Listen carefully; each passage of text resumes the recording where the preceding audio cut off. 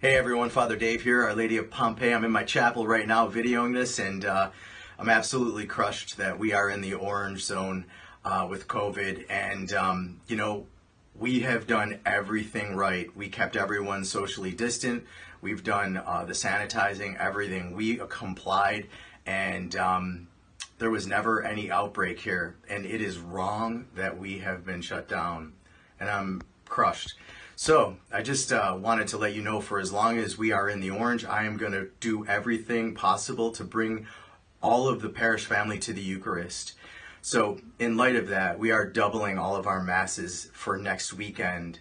So Saturday, 4:30 and 6 p.m., Mass will be in the church and the odd.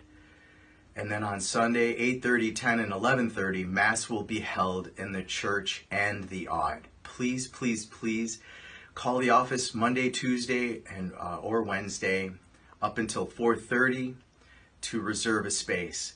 If you did not or aren't able to reserve a space by Wednesday at 4:30, close of business, unfortunately we will not be able to accommodate you this coming weekend.